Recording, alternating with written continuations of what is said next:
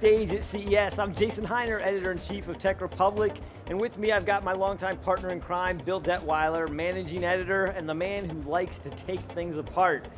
So today, we're going to crack open the Apple Pencil, right, Bill? That's right. So if you haven't seen this already, this is the must-have accessory for the iPad Pro. This is Apple's very large iPad here, and this pencil is really unique among styluses. What it allows you to do is it allows you to draw on, it allows you to draw on the iPad, if it will work. Pick a tip, yep. So see like that, and it has some interesting sensors inside that allow it to detect the angle with which you're painting, allow you to detect the pressure which you're using, so it makes small light lines or really thick dark lines. And there's a lot of technology inside this that actually makes it function. So what we want to do is we want to actually show you guys what's inside and how it works. It's a pretty remarkable piece of technology. I mean, when we got one in, right, our multimedia editor, Aaron Carson, who's in the audience crying right now because we're about to crack it open, it was something that she picked it up. She, unlike you and I, can actually draw, and quickly was very impressed with the technology that's in the pencil. It's a unique stylus and one that works really well. If you have an iPad Pro, you probably need one of these. Yes. So let's get cracking since we have a limited amount of time. Now, I do want to forewarn everyone. Normally when I take things apart, we try to take them apart in a way that we can put them back together again in working order. I don't like to destroy my gadgets. I can't do that with the Apple Pencil. This is not made to be taken apart. It is a sealed container. There are several layers, as I'll show you inside this. So I'm going to destroy this pencil as I take it apart. So if you're not okay with that, hide your eyes. But it should be fun. Also, there's no way to do this without cutting inside of the plastic. So I've got a handy vise here to hold the pencil. We've got a handy rotary cutting tool and a diamond wheel that we're going to use to slice through the plastic and the metal inside. And we have some safety gear too. Usually I don't need safety gear when we do our cracking opens, but this time we've got a few safety glasses for Jason and I. I've got some safety gloves that we'll use when we start cutting this thing open. And we have Katie over here with the fire extinguisher ready to go. We will probably get a few sparks, a little bit of smoke from the plastic, but we shouldn't have a fire. All right, so let's go ahead and let's get cutting. So the first thing that we'll do is we'll remove the tip of the Apple Pencil, which is actually made to be removed. Inside the tip, there's actually a small piece of metal which interacts with this part of the pencil here, which is a sensor which allows it to detect the pressure. It also helps with detecting the angle of how the pencil is held against the screen. We'll also remove the cap. Now these are both made to come off. The cap hides the lightning connector. And with that, that's pretty much all that you can actually disassemble yourself with the Apple Pencil. And it actually does come with a replacement tip for it when you wear that one out. So we'll go ahead and we're gonna put this in the vise. And we're going to, in our studio at Tech Republic, we have an even larger one than this, but you rarely have to use this, Bill, right? You don't use this hardly at all. I mean, one of the reasons that you crack things open is to learn about what's inside, to learn about the design of these devices, and also to talk to our audience about if they are having to repair them and put them back together. So most of the things that you crack open, I can count on, we've been doing these since 2006, I can count on one hand the number of things you've actually broken over the years and made unusable. This will be the exception here. This will be the exception. This is the second one. You did do one of these already, and they can see the gallery, a full gallery of photos on Tech Republic of all this, the process of cracking this open. All right, so let's go. We've got a diamond wheel here, and we've got our rotary tool, so we'll see how we can do here. Now, I'm going to do my best not to cut through the battery. There's a very small lithium-ion battery inside this, but it should be okay. You could set, that is how you could actually get some sparks or flames, right, if you hit the battery. Yeah, we could actually. But it's so low voltage, it has such a small capacity, that it shouldn't be too much of a problem. There's also adhesive in here. And normally I would bring a heat gun and try to heat the adhesive up, but I'm just going to cut through it and do our best to peel it apart. Very good, very good. You can see I'm being very careful not to cut through, not cut through the interior metal components. Yeah. If you are inclined to do some of these disassemblies on your own, there are a couple things to keep in mind. One, be very patient. You have to be very, very patient. Bill is incredibly patient with these things. If this was me, you know, when it comes to things like this, I tend to want to force it. You know, if it's not coming, if it's not working, I want to force it. And what happens is that's how you break something, and then it becomes, you know, worthless, unrepairable. So you have to be very patient. Don't force things. And, you know, in this case, you should be pretty dexterous. Right? You should be pretty good with your hands. Bill kind of has the hands of a surgeon. He has very steady hands, and he is very light in the touch with these things. You can see he's being very light with the touch, just barely getting through this thing. So if you want to do these on your own, we recommend most people don't. You know, we do these so you don't have to. But if you do want to, those are the two most important things. Don't you agree, Bill? Oh, definitely. And now, so what I've done is I've actually cut through each side of the plastic housing, and I'm going to do my best to peel off the plastic housing here. And we have an array of tools that we use when we crack these things open. Yes. Some of them small. We have plastic prying tools. These are called spudgers. We have pliers. We have wire snips. Oh, you can kind of hear it kind of crack there a little bit. And work our way around through the adhesive. You see, this thing is going to be completely toast. So I can show you guys this here. Again, you can go to techrepublic.com and see a full gallery of all this in action. When Bill did the original cracking open of this, he took photos of each step, which you typically do on all of yours.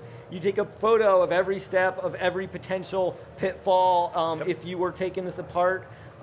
And you also learn a lot about these devices. What do you learn, you know, when you do these cracking opens? Well, one of the reasons we do this is a couple things. To learn their weak points, to learn how they might fail in the future, so that people can learn better how to support them, how to take care of them. So if people come to them and they ask them, hey, look, I've got this device. Is it a good device? Is it rugged? Is it sturdy? Is it durable? We also like to learn how technology evolves over time. And by looking at the inside of the devices, we can see the chips, we can see how they're made, and we can see what manufacturers are doing when when they're developing new products. So as you can see, I've got the plastic off of this, the shell, and there's a second metal shell inside of this. So what we're going to do is we're going to go ahead and we're going to have to cut through that also. There's no way, I really did the first time I did this, I tried to remove the interior without cutting through the metal, but there was just no way to do it. That's why you've got the diamond That's why I use the diamond wheel too. There's also extremely small tri-wing screws that are used inside the pencil. Now, why Apple puts screws inside a device that was never meant to be taken apart, I have no clue. It's extremely frustrating. So I'm going to try to get these out with one of the smallest tip screwdrivers that I have. I don't know if they'll come out. If they won't, we're just going to cut through them, which we can do that too. Apple is one of the most frustrating devices to take apart. You know, they don't want you to take these apart. They want to take them apart. They want you to take them into the Apple store. They also use a lot of different size screws. That's another thing that's very frustrating. And throughout the years of cracking open lots of different devices, including Apple devices, Apple uses many different kinds of screws. So if you are trying this at home, you're not going to be able to just use your normal tools. You've got to have some specialized tools to crack them open, like pentalobe screwdrivers and things like that. Where can people get those if they have an interest in that? Online. Most of the tools that we get, we order online.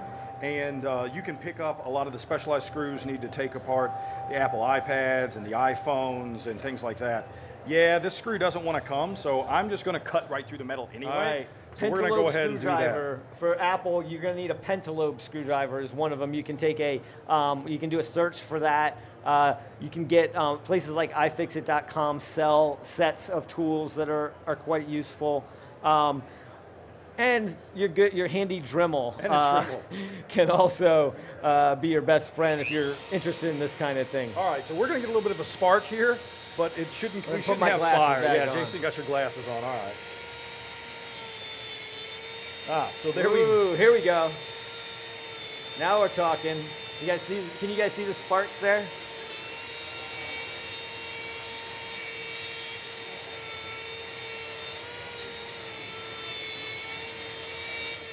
So another thing that to keep in mind with these cracking opens is that we try to do the devices that are most in demand, that are the things that are most common and that especially business users, professionals are most likely to use.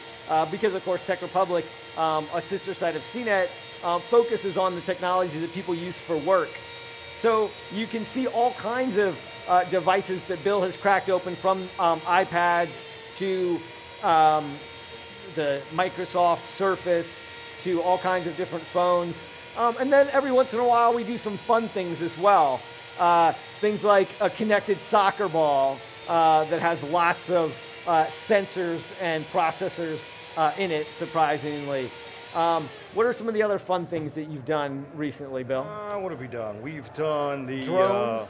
We've done a Bebop Parrot Bebop drone. We've done the new Amazon Echo Fire tablet. We've done the Amazon Echo, which was a lot of fun. We're going to cut through the other side of this. All right, more sparks on the way. I'm doing my best not to cut through the circuit boards that are inside, not because we're going to be able to save them and use them for anything, but because I want to show them to you. Now, I'm also doing my best not to cut through the battery that's on the inside of this. Again, if you hit the battery with something like this, that's when you really could set it on fire, potentially. So you have to be careful. Again, if you can kind of see that Bill's applying a really light touch to this. And that's one of the most important things with this kind of thing, is having a light touch. Don't force it. You know, it's easier to go back and do something a second time than it is to completely destroy the device if you're too rough with it. Unlike this one, though. Hands of the surgeon, like I said, hands of the surgeon. So you can also find cracking open. Bill does videos of these cracking opens as well that you'll find on CNET.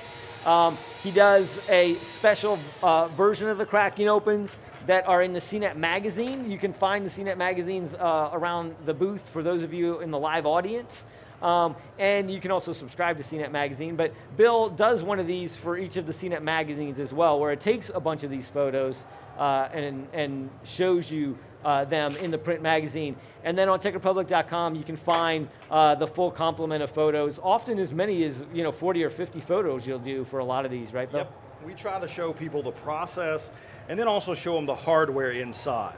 Yeah. All right, so we can hear the metal cracking apart here. We're going to try to bend it as best we can. This thing is really toast at this point. Yeah, this is one of the more difficult devices that we actually cracked open this year. Yeah. We spent probably, well, you can see how long it's taken me, about 30 minutes or so to get it open? To get through the whole thing. I'll have to cut a little bit more. And a lot of times, I talked about the patience. Wow, this thing really is sparking. Whew.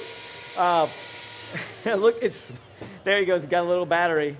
No, yeah. Check it out. It smells like burnt popcorn up here now.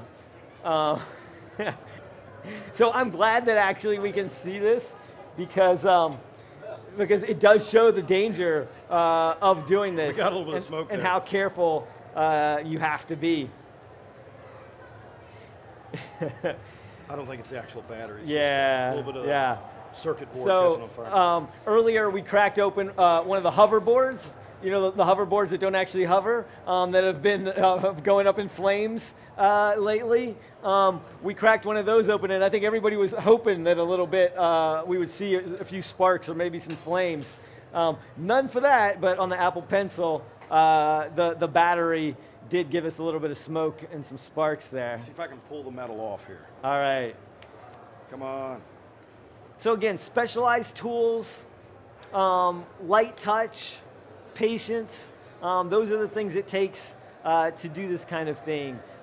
We also learn a lot about the design of these products when we do these things. I remember a product that Bill, from a very popular vendor, Bill had cracked open one time, and he said, come take a look at this. And he showed me, and really inside it was a mess. Like the wires were all over the place. There was taping things down.